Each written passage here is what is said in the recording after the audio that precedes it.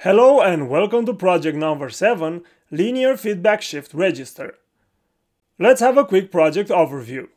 In part 1 of this project, we are going to design in Verilog the following modules: an edge detect module, a 16-bit linear feedback shift register, a 7-segment decoder, a debounce module, a blinky LED module, and a top-level module that integrates all of the previous modules.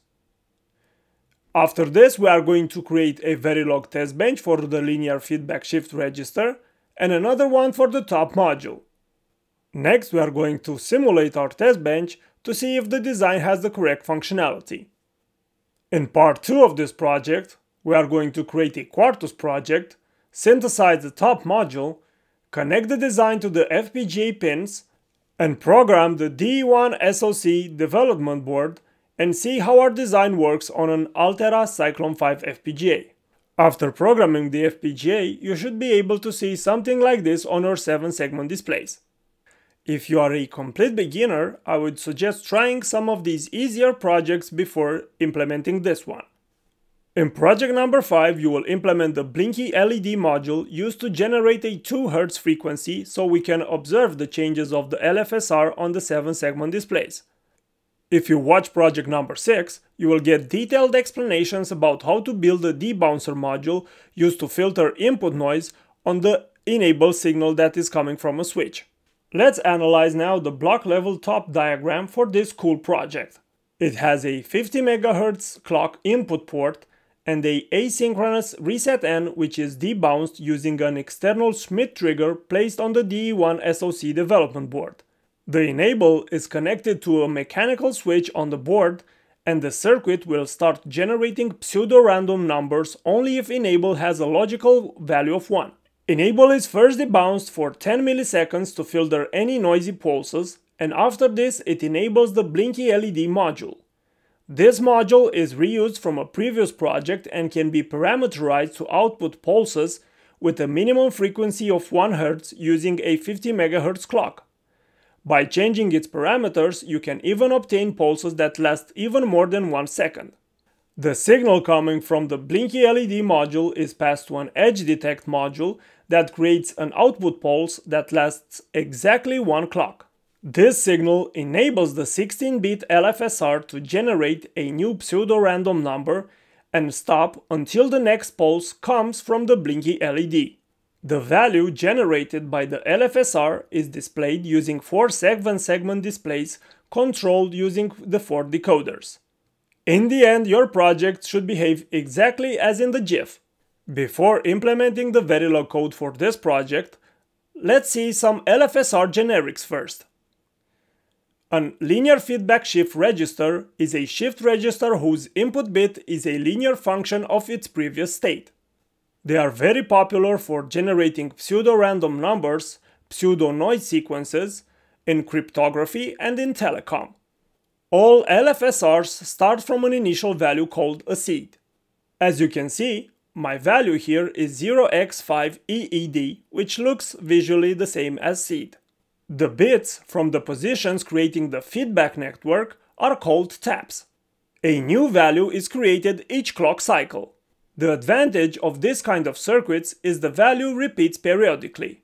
If you start from a different value of the seed, you will get a totally different sequence of numbers. The behavior of a linear feedback shift register is characterized by a feedback polynomial. For example, the LFSR over here can be characterized by this polynomial. If the polynomial is primitive, then the LFSR has a maximal length.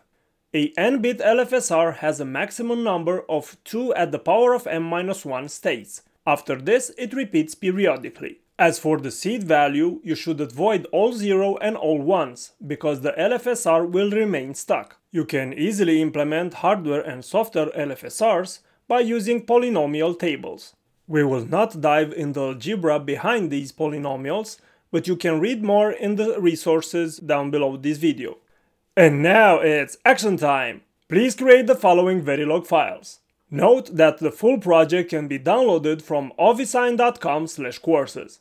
Let's implement now every one of these files. Please create a new Verilog file called edgedetect.v. This is the easiest module inside our design and we are going to start with it.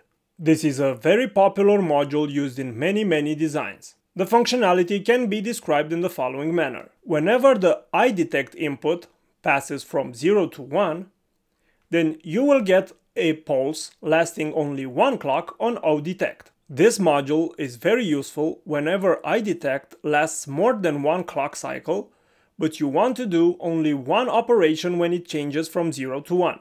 As a small note, iDetect should last more than 1 clock period. Let's analyze the Verilog code now. Here we declare the module ports, and here we have the internal variables. This code over here describes the first flip-flop. This creates a 1 clock delay between iDetect and this signal over here, which is called delay. Outpulse is created by using the inverted value of delay and the iDetect value. So this means the following.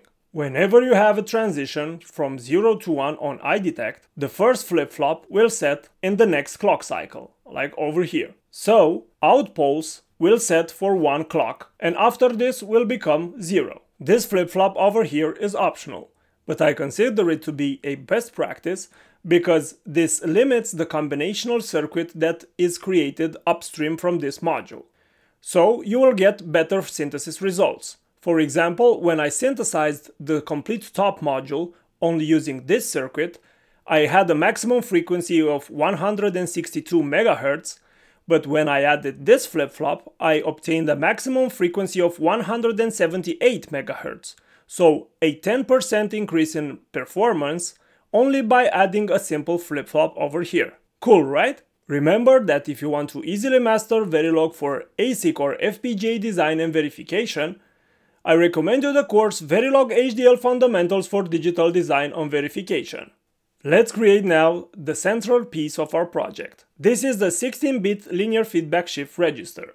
The code is very simple. Here we have a parameter that gives us the initial value of the seed. Next we have the module ports. It has a clock, a reset N, an enable, and a 16-bit output. Here we have an internal variable used to create the shift register. This wire over here is used to create the feedback network. We first create the feedback network by using the polynomial over here. I use the -1 over here to have more clarity because we count the bits from 15 to 0. Here we have a simple behavior of shift register. Whenever we have a posage clock and if enable is set, then the LFSR is shifted 1 bit to the left and the feedback network is fed into the LSB. In the end, we assign the output to the LFSR register. This is it. Simple, right? After you synthesize this module, you will get a circuit similar to this. A bunch of flip-flops and an XOR gate for the feedback network. Since this is the central module of our design, let's create a test bench for it. Please create a new file called tblfsr16.v with the following content. You add here the test bench variables. Here we have some counters used for automatic verification. And here we have a parameter for the seed. Next we instantiate the DUT, connect the ports with the test bench variables, and here we create the clock signal. Let's analyze the test scenario now. Initially reset and enable have the value 0. After this, reset N is asserted to 1. Next, after 2 clocks, we use the compare data task. Initially we check the value of LFSR to have the same value as the seed parameter. Let's see how the task is implemented. We have two 16 bits input data. We have two 16-bit inputs for the expected and observed data. The bit is equal is used to validate if the expected equals the observed. Here we use the case equality because observed data can have values of X or Z if the design is done in a wrong manner. The task works like this. If this bit is set, then we are checking if expected data equals observed data. Otherwise, we check that expected data is different than observed data. How is this going to help us validate the LFSR functionality? Well, it's pretty simple. If our polynomial is maximal, then it should repeat at every 2 to the power of 16 minus 1. Otherwise, its current value should be different than the seed. Let's go back to the test scenario. After we compare the value of the LFSR initially with seed, now for 2 to the power of 16 minus 2, we wait for LFSR to change, then we call the compare data task. Because this is set to 0, it will check that the LFSR has a different value than the seed. Next we wait one more transition of the LFSR, and we check that the LFSR equals the seed again. Then we disable the enable, wait for some clocks, and set enable again. We repeat this 3 times to be extra sure that the LFSR behavior is periodical. In the end, we print the final test report that has the variables that were incremented inside the compare data task. Please create a new Modelsim project and add LFSR16 and the testbench inside it. After you start the simulation, you should see this. If we zoom over here, we can see that after 2 at the power of 16 transitions, the LFSR value reaches the initial value of the seed, which is 0x5EED.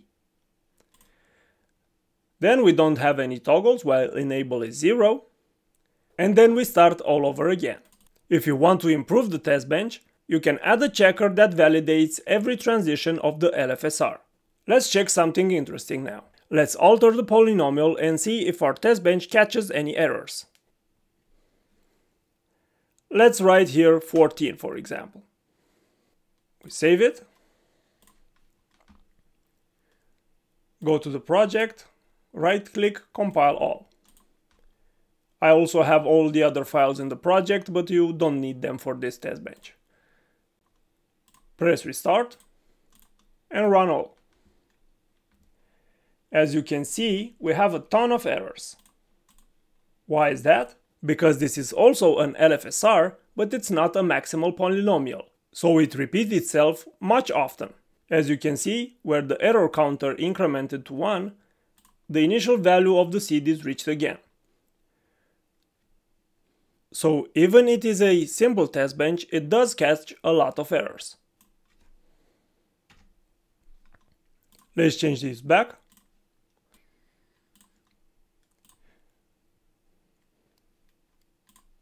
And now we're back on the right track. Let's implement the other files. Here is the content of the 7-segment decoder.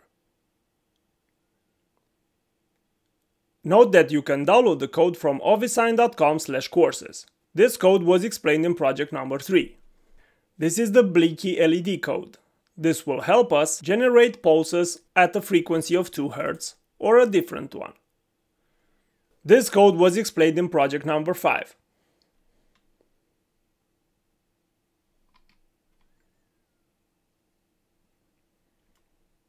Here you have the code for the debouncer.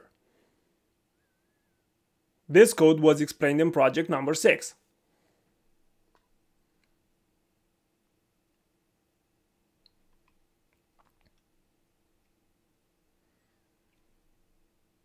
Let's analyze the top module for the LFSR. Here we have the parameters, and next we have the port section.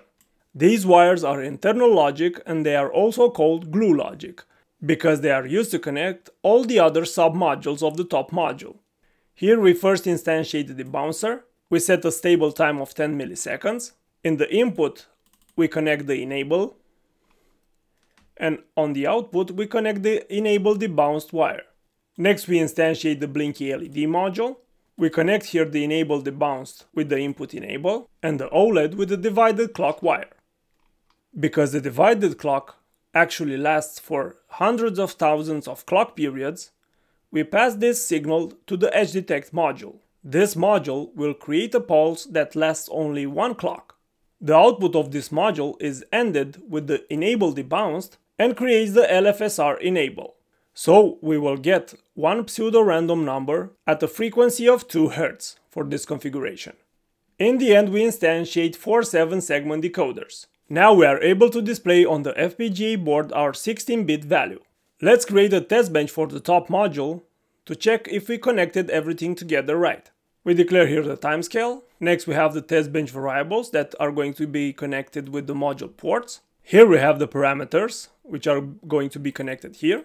I use this value for the seed because on the 7-segment displays it looks like the word seed. Next we connect the module ports. Here we have the clock signal. And here our test scenario is much more trivial. We reset the module, we enable it, and then we wait for 5 toggles of the hex 0 bus. This means that we wait to generate 5 pseudo-random numbers. After this, we clear the enable and stop the test bench. Let's simulate this now. Because I already had all the files, now I should stop this simulation and start another one.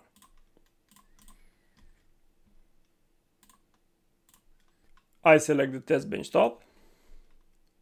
OK. After you add all the signals on the wave, you press Start Simulation. And it will take a very long time. But eventually you will see how hex 0 toggles. This is happening because we are simulating seconds of the module functionality. If you want to make this faster, we stop the simulation. You write here 6, decreasing the frequency.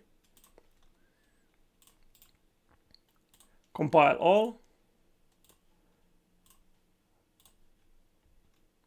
And now you make the simulation 1000 times faster. You should really thank me for this little hack, because it's going to help you a lot in simulations that last a long time. In the end, you should see this.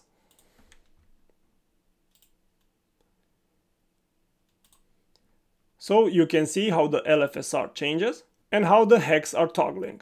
What's interesting here is that the same transitions you are going to see on the board. That was it. Let's go to part 2 of this project. I'm very curious, what do you think about this project? If you find it interesting, please leave me a comment below.